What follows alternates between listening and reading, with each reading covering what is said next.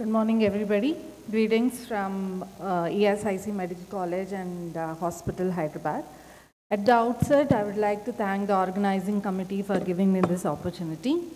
Coming into the topic, human-induced climate change is the greatest health threat of 21st century. Earth's temperature has increased by 0.8 degrees in the last 100 years, more so in the last 50 years, and it is expected to rise by 2.6 to 4.8 degrees if no stringent measures are taken. Global warming is due to the greenhouse effect. Human activities like increased burning of fossil fuel, deforestation has led to increased generation of carbon dioxide, methane, nitrous oxide, fluorocarbons. These gases trap the heat and thereby raising the global temperature. The measurement to the generation of these gases is measured by an entity called carbon footprint, which is expressed as tons of carbon dioxide equivalent, or TCO2. So health sector, global health sector is contributing to around 4.4% of global net emissions. If healthcare was a country, then it would have been the 5th highest generator of greenhouse gases. More than 50% of the world's generation of greenhouse gases from the healthcare sector comes from United States, China, and European Union. India is contributing to around 2%. So we very well know the impact of global warming on the human health, but more so if we concentrate on the renal health, we have been witnessing the epidemics of CKD. In people who are working in hot atmospheres, there is increased admissions due to AKI because of the heat strokes. There is increased incidence of nephrolithiasis, and increased heat leads to increased rainfall. Thereby, you have an increased AKIs due to malaria and dengue because of vector-borne. Then it is said that for every 1 degree increase in temperature, there would be about 0.9% increase in the admissions for renal disorders. And as per WHO, after 2030, there are going to be more than 2.5 lakh deaths attributed due to heat stress, malnutrition, malaria, and diarrheal illness. Now let's see the other way around. What is the impact of dialysis on the environment? Yes, it poses a major ecological challenge. It is a very resource-hungry procedure. 2 million patients are undergoing dialysis across the world, and each patient at an average of 3 dialysis sessions per week, that is 156 per year, that comes to 300 million dialysis per year across the globe. So let's see the resources. Water at the rate of 500 liters per session leads to 150 billion liters. Power at the rate of 12 kilowatts per hour, 14.4 billion. And waste at the rate of 2.5 kgs per kg comes to 750 million. Please note these huge numbers and just multiply by 2, because by 2025, the number of dialysis patients is going to increase to 4 million. Now, the carbon footprint of each dialysis is around 10.2 tons per patient per year, which is more than 2 times an average person generates. And a simple analogy could be 1 session of dialysis emission is equal to an automobile drive of 238 kilometers. So this is the pollution we are generating by each session of HT. So we are in this vicious cycle where healthcare services is generating more healthcare pollution, thereby leading to more diseases. So the 3 R's, the famous R's of environment conservation, which is reduce, reuse, and recycle. But in dialysis sector, the 4th R is added, which is repair, which is an antidote through our society. Let's see how we can apply these 3 R's in these 3 zones. Before we go further, I would like to honor Professor John Agar, who is acknowledged as the inventor of concept of green nephrology and eco-dialysis. So first, coming to the water. So let's walk through dialysis. Each dialysate is set at 500 ml per minute. That comes to 120 liters per session. Usually ROs have a reject rate of 2/3. So to generate 500 ml of dialysate, source water is required is 1.5 liters, that is 360 liters per session. So adding water for priming, rinsing, everything, it is calculated to be around 500 liters per session. Now let's see this. For each session, 4-hour session, around 360 liters of water, source water, after passing through various stages of filtration, softener, then reaches the RO plant. Then here 120 liters is going to the machine and 250 liters is rejected. This word reject is a misnomer because it's a highly purified water falling within the limits of set by WHO for potable water. Suppose 250 liters per session, suppose in a unit 100 sessions are going in a day, going on in a day, that is 25,000 liters of purified water we are just wasting into a drain. Can we really afford it today? In today's times, when 10% of the world's population is living in serious water shortage, and water scarcity will be so huge in near future that as Dr. Abdul Kalam has professed, that future wars will be over water. There will be no more boundaries. Water bodies will be your new boundaries. So how do we reduce it? This dialysate of 500 ml was set somewhere in 1960s, which probably must have been optimal at that time. But with modern dialyzers, better designing, where there is a better flow distribution in the dialysate compartment, we can expect good clearance with a low dialysate rate. In fact, it is shown that 90% of the maximum solute clearance can be achieved when dialysate flow rate is equal to blood flow rate. So even if it's at around 1.2 times the blood flow rate, we can be confident that we can get good clearances. And today's times, setting a dialysate flow at 800 ml is no more rational. And in fact, a randomized crossover study has shown that reducing the dialysate flow from 500 to 400 had no impact on KTBV, interdialytic weight gain, blood pressure, but it indeed saved 25 liters per session. So how do you reuse this water? In Geelong, Australia, in Dr. Aga's unit, they have redirected this to central sterilizing, redirected the reject RO water to central sterilizing department for steam generation, janitor stations, toilet flushes, hospitals, parks. And even in France, they did the same thing, and they showed that they could save around 1.2 million liters per year. In Chang et al., they have diverted to fish tanks and saved 10,000 to 12,000 liters per year.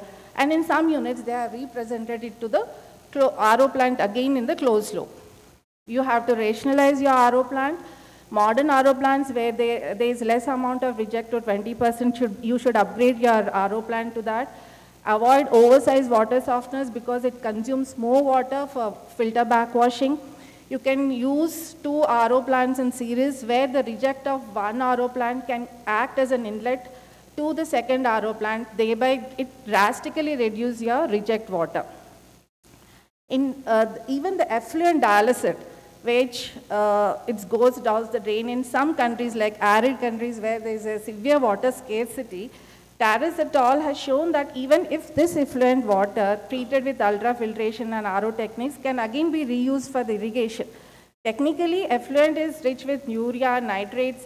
It can be, they thought it can be used for the agriculture, but it can be potentially contaminated with viral fragments. So they did this and they found it was much cheaper for them than desalinating the seawater. So next is peritoneal dialysis. Dialysate is at 6 to 12 liters per day, but how much source water is used to create this pure water dialysate is not known. But it can be assumed that several liters of source water is used to generate this. And this dialysate comes in plastic, and creation of 1 kg of plastic requires around 180 liters of water. And the carbon footprint is 1.4 tons, which is definitely low, but it's a false low because here they have not calculated the carbon impact of the pharmaceutical use and transport required to transport the dialysate. Then the next thing is the waste. Head to head, a dialysis bed generates 3 times more waste than the volume created by a general hospital bed. At 2.5 kgs waste per HD session, that is 390 kgs per patient per year, out of which 101 kgs is PVC. Then PD definitely produces more plastic waste at 600 kgs per patient per year, and out of which 343 is PVC. So what is this PVC? Polyvinyl chloride. It is very hazardous because it got a very high chloride content, and vinyl chloride monomer is a potent carcinogen. PVC is blended to make it flow flexible. It is blended with plasticizers called DEHPs. In fact, DEHP is the most common plasticizer we see in medical devices, be it ND tubes, IV tubes, dialysis tubes, all types. So this DEHP leaches out of this device and comes into the fluids and then enters into the human system. Then another problem with PVC is that at the level of disposal. Disposal via incineration leads to generation of dioxins, furans, and these toxins with DEHP can cause a variety and harmful chemical effects on the human health, ranging from reproductive toxicity, hepatotoxicity, increased cancers, and you name it, you have all the side effects. Then reduce. Definitely reuse of dialyzers can reduce the plastic waste, but reprocessing leads to increased use of formaldehyde, peracetic acid, raising environmental concerns. We know there is increased risk of infections, decreased clearances with the reprocessing.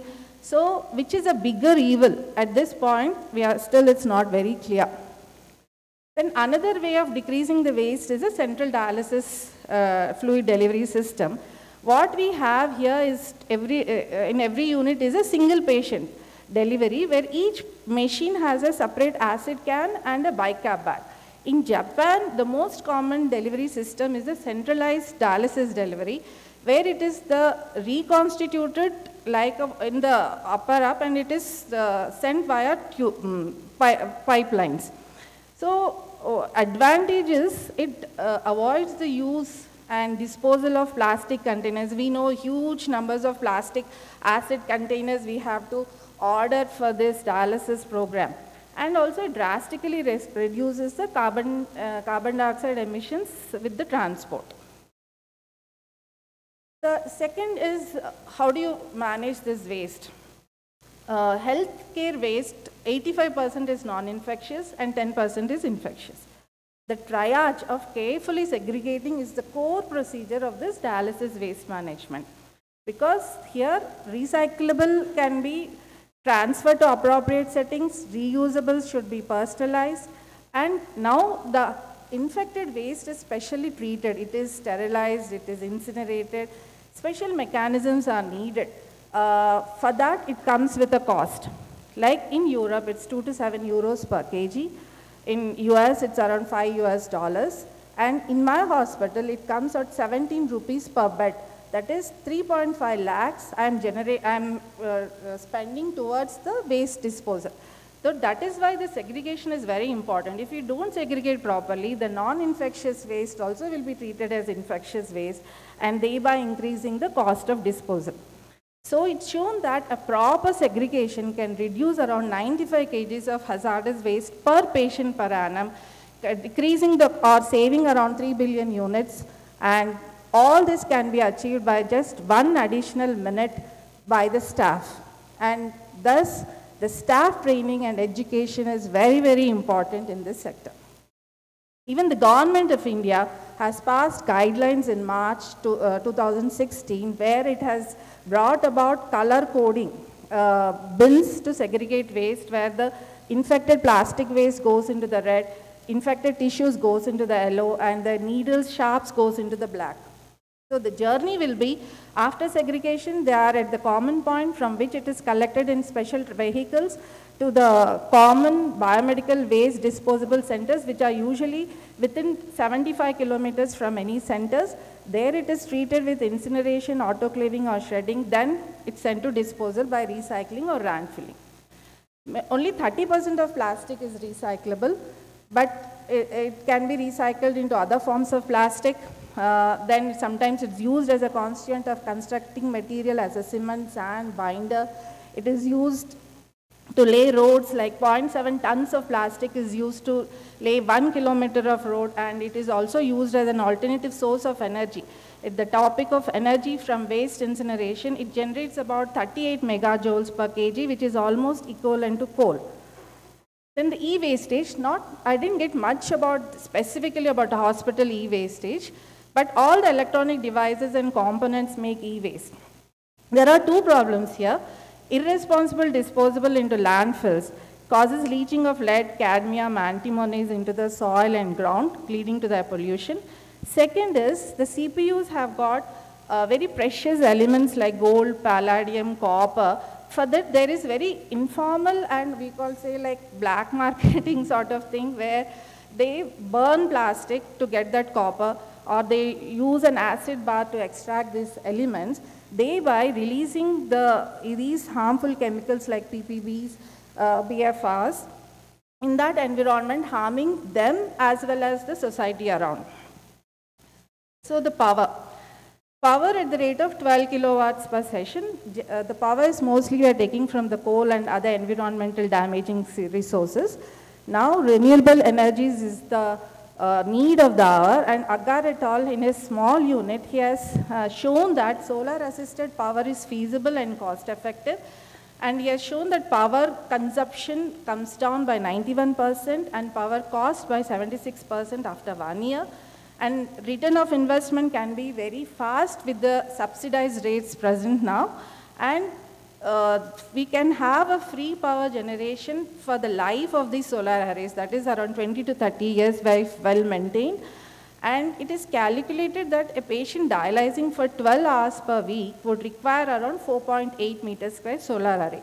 So probably we should all rethink about this. Another area where the energy can be lessened is heat exchangers, retrofitting of heat exchangers in our machines. What happens is, the incoming dialysate, the machine has to heat it to 37 degrees for the dialysis. So these heat exchangers, they transfer the heat from the outgoing effluent to the incoming dialysate fluid, something like a countercurrent mechanism, thereby saving energy.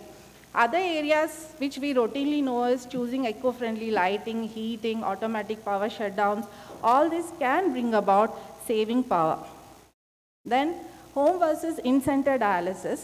Definitely home dialysis have a lesser carbon footprint because of the transportation requirement comes down. And in home dialysis, it was calculated for 4 hours, 4 days, carbon footprint around 4.3. But with the available of newer machines like NX Stage 1, where the water requirement is only 12 liters, the carbon footprint even comes down by 70%, around 1.8 tons. So what are the practices, green dialysis practices worldwide? UK definitely has taken a lead in this.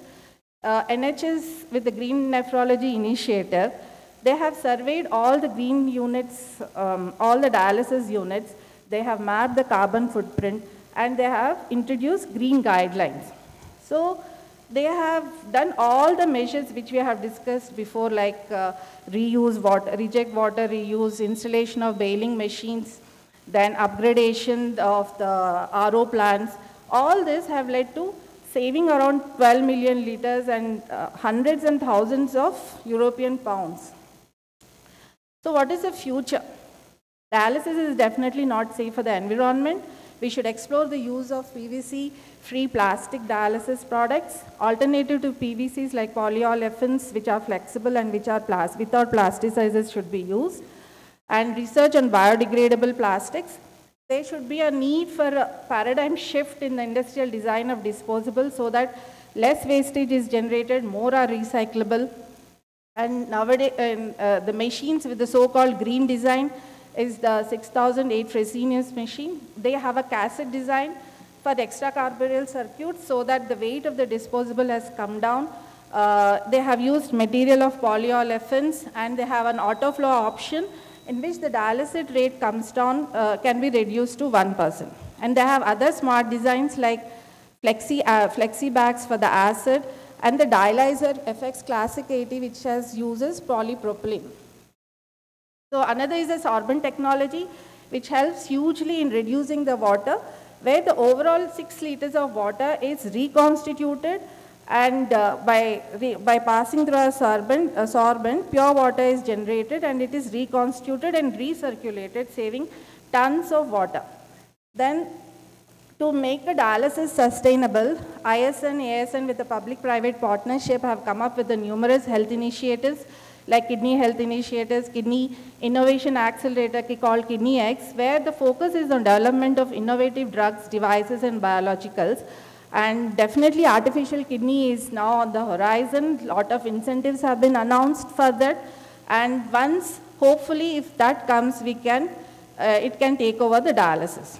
Another device, innovation which has catched the significance is Ellen's medical device, which has won the affordable dialysis prize recently by Vincent Garvey. What it does is, it uses a solar panel, water from any source is heated and made to steam, which is used to sterilize the bags and fill the peritoneal bags, and concentrate is added, and the dialysis is prepared with the patient in the patient's home itself. So it circumvents the carbon impact and cost of transporting thousands of liters of dialysate across and between the countries to patient annually. I think I'll skip this thing. So to conclude, I'll just read out, or I'll just important things about UN released global assessment report, which says that the health of ecosystem on which we are depend on is deteriorating very rapidly. We have to take urgent and transformative change at every level. And dialysis has the largest footprint, and nephrology community has a responsibility and has to take constructive step towards this. So I hope and request each one of us go back, review our dialysis units with the so-called green vision, and take any steps to conserve water, electricity, and each small initiative by one individual unit collectively produces huge change, and drop by drop makes an ocean. Thank you so much. Thank you, ma'am. It was a comprehensive discussion about the topic which is more relevant today. Yes. And actually, it should not have been discussed in a penultimate session in a conference. It needs a special session because everything is becoming green now. Even the economy is becoming green, and funding agencies talk about the carbon score before funding any project, etc. As you told, the climate change and management of kidney disease, they have a bidirectional relation, because as you told, the climate change causes kidney disease, but the management of kidney disease creates more problem to the climate. You talked about water, plastic, etc. A recent Kidney International article talk about Green K, that is global environmental evolution in nephrology, kidney disease, about a nephrology working group talking about a sustainable management of kidney care. A lot of countries have come out with position statement. The societies have come out with position statement. What do you think we stand in India? Where do we stand? And what could be the easily practicable methods towards going for a green dialysis? Sir, in fact, after allotting this topic, first time I have also realized that so much of waste is going on, and also in my unit, we are around 175 dialysis per day, where I think each one of us, first thing is the water. See, in summers, last few years, we have been getting tankers of water, so to run the dialysis unit. Around each day, I am wasting 3-4 tankers of fluid into the drain. I am buying them and I am draining. So first thing, I think we can, the RO plant, where I think the reject water can be again connected to the source tank, where it again passes through the different stages of filtration and everything. I think that is the first step where I think we can save prevent lot of water wastage in first place. Second thing is reuse. It's happening, it's reuse, but the water waste we are generating is much, much higher than we can flush it in our toilets or use it as a gardening. So we have to reuse for our dialysis unit. Position is we have not yet started. Many of the units we have not yet started thinking and redesigning our the dialysis unit in terms of this green dialysis. I think each one has, according to their own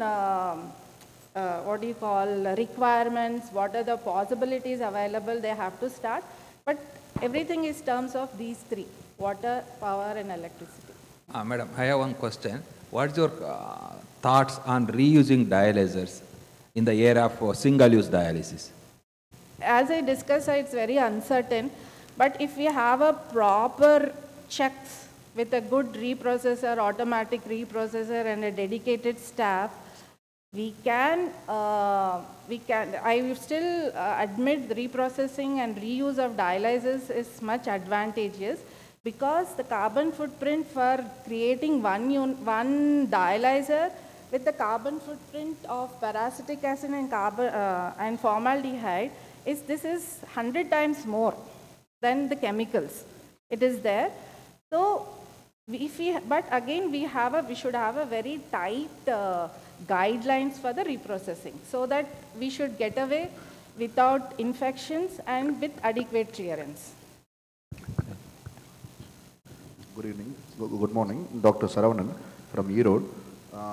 First of all, dialysis as any form is having a very bad footprint on the ecosystem. Yes. So to prevent that, there are 3 points. That is one, as you have rightly mentioned, we are already processing the reject water to go to the supplies of the flush that is used in the hospitals.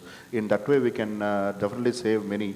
But the problem is the TDS that comes out of the reject water. If the source water is 300 TDS, the reject water is having a TDS of 600.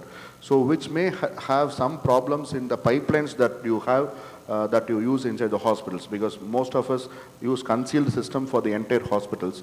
But until now, it is already 3 years we have been using this reject water with a higher TDS. Our source water is having a 300 TDS, our reject water is having 500 TDS, and we are using this for the past 3 years.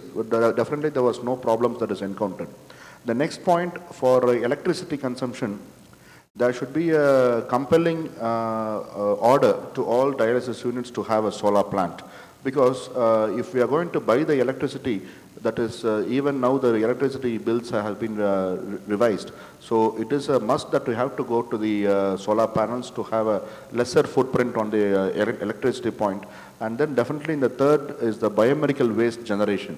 This biomedical waste generation itself, it's a huge economical problem for all the hospitals that deals with this dialysis, because we are paying as per the kilograms, and once we go do single use or reuse, the tubings that we just put it across, and it is increasing the biomedical waste. These are the 3 points that I would like to add, and I would like definitely thank the scientific committee of Southern Chapters to include this, which is a very much a practical thing that has to be enlightened to most of the nephrologists in the area. Thank you. I would like to congratulate you for the excellent talk. As he said, this should have been held at the prime time, not at the last lecture in this conference. Right from our childhood, we have been told that you are wasting it like water. Correct. So wasting water has become part of our life. I see roads being washed. I see they wash 4 or 5 cars with so much of water.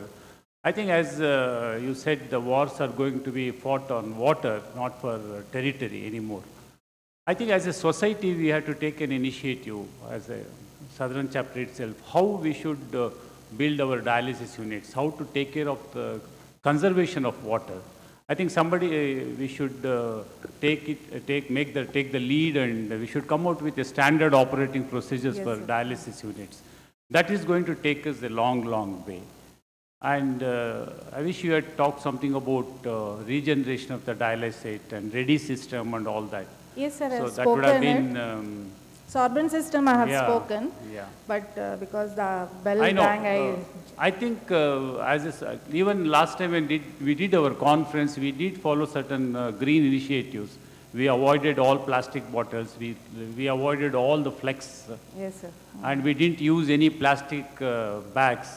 So these are it may look very small initiatives, but it's going to add up in the end. Yes, sir. So as a society, I think we should take this initiative to come out with some suggestions how to build dialysis units. Rightly put it, sir. In today's Professor times, Gopalakrishnan, sir. That was a very good presentation. Thank you, Congratulations for that. Exactly, this is what is running through our minds. Conserve water, conserve water, conserve water. Because water is going to be a huge problem in the years to come, because there has been exponential increase in the need for dialysis. All that you mentioned with all the nice data and all so on. So what we did in our unit, I don't know how many of you, at least a few of you should have kind of witnessed the presentation, the research paper presentation from our Institute of Nephrology, Madras Medical College for the Tanker Award. The research was manipulating the temperature of the dialysate with the purpose of reducing the dialysate flow rate.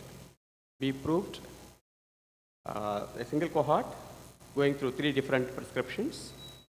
The KT over V that was achieved with slight increase in the dialysate temperature, but with reduction in the dialysate flow rate to 300 mils per minute, the same KT over V. So with that, we proved that if you adopt this strategy of manipulating the temperature of the dialysate, 40% conservation of water. Unfortunately, it was not adjudged as the best paper, but still, we are very convinced about it. But a word of caution, please go back and try in all your units. The only concern we had is that how safe is it by manipulating the temperature, increasing the temperature. The anticipated complication can be hypotension. So to start with, exclude those patients who are hemodynamically unstable, who have a tendency to go in for intradialytic hypotension, and whose left ventricular ejection fraction is less than 40%. You select a kind of a robust patients with robust hemodynamics and then employ this strategy. We are pretty convinced, and we are going to write it up. We are already, the publication is in the pipeline. So we are pretty convinced about this. Raise the temperature to 38, 38.5. And then you keep your dialysate flow rate not at 500, 300. By this simple maneuver, you can save 40% of water. Thank you. We'll take one last question. Thank you for wonderful insights on green dialysis. You rightly mentioned 3 major things: plastic usage, water, and electricity. So I would like to emphasize here on our existing practice of using the hot disinfection in the dialysis machine. So usually 4 hours of dialysis consumes average minimum electricity, but the 20 minutes of hot disinfection utilizes the maximum power. If you imagine the 20 machine dialysis unit, all machines undergoing hot disinfection, how much heat it will generate and how much electricity it will consume. Correct. So, and your air condition efficiency also will reduce. So it is 30 to 35% power consumption is more when you do the hot disinfection. So I have seen some hospitals and some dialysis units are using more of a cold disinfection and some organic acids to decalcify and to sterilize the hydraulic system. So that reduces ultimately the power as well as the water consumption, because after hot disinfection you need more water to cool it down for taking the next patient. So it is double utilization of RO water plus electricity. So I suggest to practice more of organic acid based decalcifying solutions and some of peracetic acid based blend mixture to be developed for cleaning hydraulic system instead of using hot disinfection. Thank you so much. Yes, sir. Very additional point. Yeah, thank you, sir. Okay, so last. I am Professor Rajagopal from Indian Statistical Institute. Congrats, Dr. Dhanalakshmi, for opening on green dialysis. I would like to stress only 2 points: that in the cross-sectional domain, where I have been also exposed to analytical science, it was a great challenge in textile industry, where effluent treatment plant helped a lot in making multiple turnover. Earlier it was a threat, now it has become a ruling that the grants are given for green sustainability certificate. In Europe and also in Dubai, many corporates are coming out with sustainability certificate, and it is being definitely given grant if it is a part of the research science. And I do work with 1 or 2 sustainability certificates projects, and 2, it is also there in jewelry industry also, sustainability certificate. 3rd, now I find it is there in high civil engineering constructions also. In all these 3, this sustainability certificate has come, and it is high time that Dr. Dhanalakshmi talked about the green dialysis, not only for conserving renewable energy, also non-renewable energy do reduce the cost. Yes. In one of the industries, the cost per power was 7 rupees, it reduced to 3 rupees. And BOD, COD level in the effluent treatment plant reduced, and it enhanced the turnover of the company from as low as 55 lakhs to 2 crores. So definitely it helps. Thank you, sir. Your point is well taken. Thank you so much. Thank you. Thank you, madam, for highlighting us 3 R's, which are the cornerstones of green dialysis. Thank you. May I request the chairpersons to hand over the memento to our speaker.